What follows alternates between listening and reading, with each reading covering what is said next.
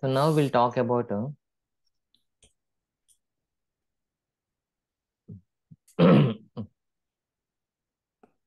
validation and alert. Both are same, just simple. What is the main difference between validation and alert now? And anyone can tell me? Difference in Validation will throw an error message, which means that we have to act on the message to save. With And alert, it's it just a will not warning message. navigate to the next page, sir. And alert page, it shows the error message, but it takes us to the other page. we can save the code in alert. In the validation, we cannot save the code until we clear the error message. Simple. Yes. Clear? In the validation, until we clear the error message, it will not save the changes. It will throw the we should clear the error message. In the alert, we should not clear the error message. That is like a warning message. Still, you can save your change with whatever the changes you have in the code. Yeah, there is a continue option. Okay, we'll give simple example. This is a simple example. Already example what the option you can take is example I'll take in the same IT professional by bundle. Whenever I'm selecting A4 paper, quantity is more than 100. I want to show error message. What is the error message? You cannot save this with the 100 quantity, more than 100 quantity. You cannot select more than 100 quantity.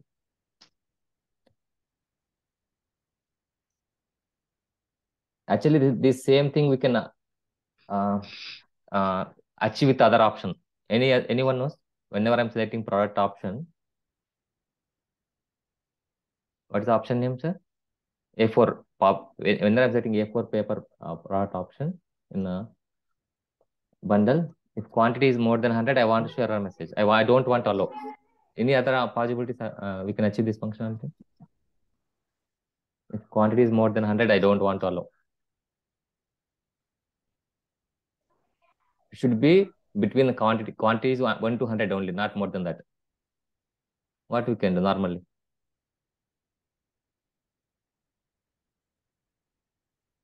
That A4 paper quantity should be between 1 and 100. How we can achieve this functionality? Not more than 100.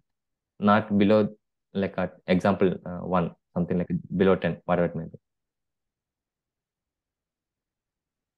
How?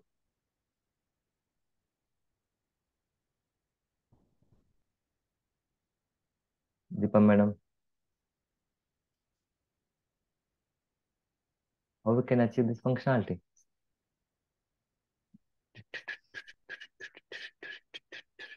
How we can achieve this functionality? Mean quantity. Okay. Okay, sir. We can achieve that these two fields is enabled, right? If you give maximum quantity is 100, then no need to like give this rule also. Rule is not required. Okay. Just for demo purpose, I'm creating simple rule. That's it. It is even we can achieve with the other option. What is the alternative? How we can achieve this functionality? You can give the mean max quantity in a product option level. Correct? Yes. Okay. But just for simple example, I'm taking this example now. Okay. So tell me first step 1, what you have to do here? Create a selection. Which type of rule we have to do now? Validation. Product rule. What is the condition? Whenever I'm selecting A4, right? How we can identify we have selected A4 is by using A4 product code. Product option product code equals to A4 paper. Whenever I'm selecting A4 paper, this is one condition. And what is the other condition? You have to write two conditions here. And if A4 paper quantity is more than 100, these are the two conditions. Then what you have to do? Rule is done, condition is done. For validation and alert, can we use action object? Can we use no, sir. action no, object? Sir. No, sir. It's not required. For the validation and alert, what you can do, madam? Which one is important field? Message field. That's it. Okay. And the last one is important one is in which bundle you want to use this. Step 3. In case if you want to use this product rules in bundle, then only you can create a configuration rule, otherwise not required. So now I'll go with this simple. This is a simple rule. Okay, just create this simple rule. We'll discuss other things now. So first we have to prepare.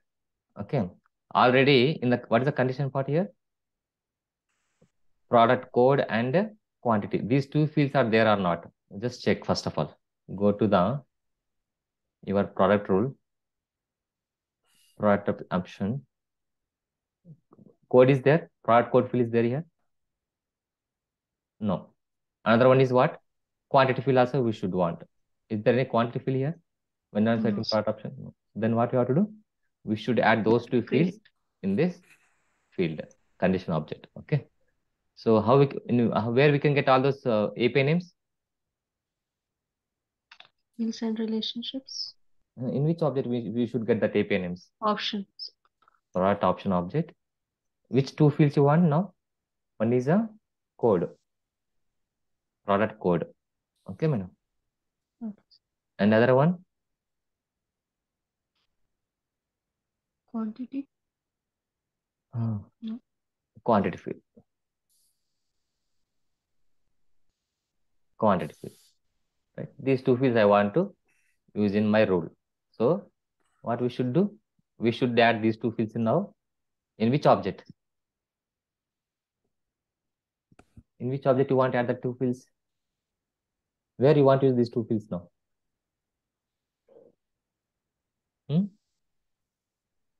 Say selection rules demo. Why selection rules demo, madam? Not there. In the error condition object, right, madam? So here I want to use, right, madam? Which object this is? Condition object, right? If I'm setting product option, this. Yes. Right? So in which object I have to add, madam? Error condition object. In the error condition object, in the which field I have to add now? In the tested field, we should add these two fields. Last time we added region, right? Now what we are adding? These two, because these two is required for my condition. Yes or no? Yes, sir. Once you are adding these two fields, when these two fields you want to show? When you want to show that two fields, for which object? Quote object or quote line object or configuration attribute object? When you want to show these two fields?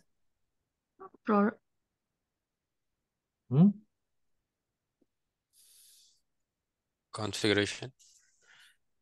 For option object, right, sir? When I'm setting product, this is our requirement now. We are working on a product option object. So in this case now. So previously our object is the first attribute. one was configuration. Right.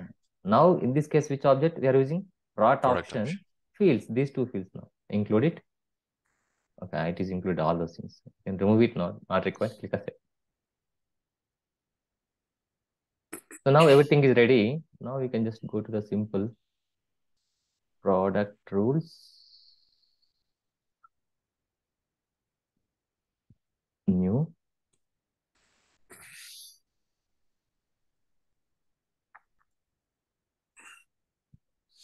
Paper quantity.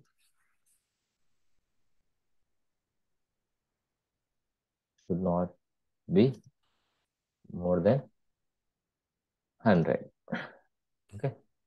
Same thing I can give my error message here.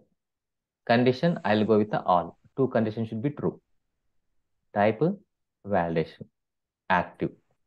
Scope, product. Order, 20. Event, always. This is the basic. Because second one. What is the second step, madam? What is the step you have to do now? Product option. Target field is S product code. Equals to value. How you know which you selected A4 paper product? How will know? By using this A4 product.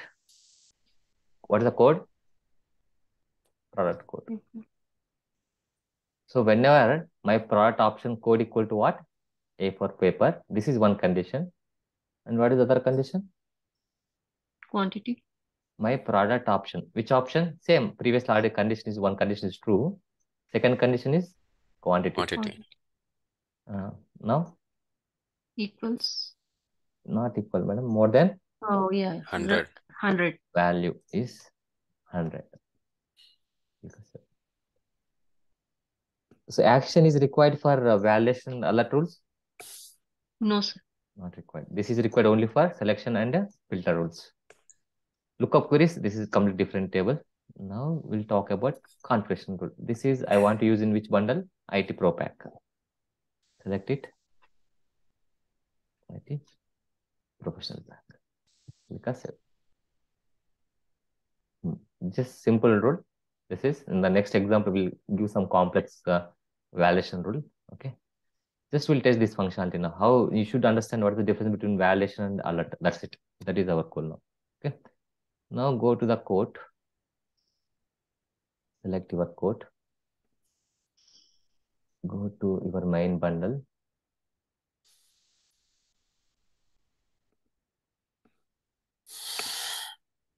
Add products.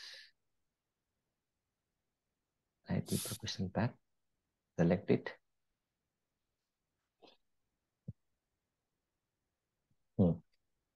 So now what is our requirement? Which product I have to set? Which option I want to set now? These are all options, right? For which option I want my rule will work? A4. A4 paper. Okay.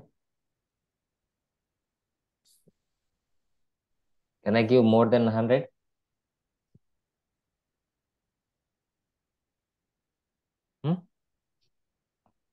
It will save or not yes. save? It will save. You can give more than 100. Oh, should not. Oh, What is the rule we have created now? Quantity should be below 100. we less than 100. If we give more than 100, our product rule is working. This is called validation. You can see this is something called validation. Can we save this with the same quantity, 150? Still I want 150. Can I save this one? No. No. You should, if you want to save this code, we should give the bit below 100. 100. Then only it will navigate to the which page? Next page. Next page. There only you can save. But still, now I will show you the difference between alert. Same rule, I will just change type is equal to alert. What you can see, we'll see now. Just type equal to what I have to do now. Step validation, I'll change it to the alert. Okay. Now refresh the same code.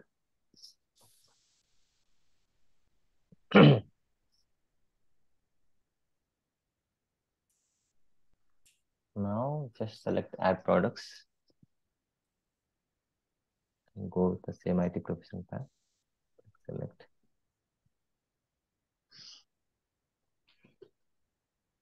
Choose at least one. Here, I'll give a 150. Because it will save or not save, It will save, but it will show error message. Warning message. Warning message, alert. Paper quantity should not be more than 100.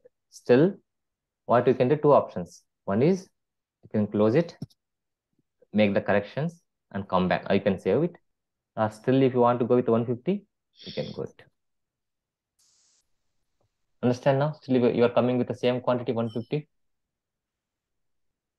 Yes or no? Yes. Yes.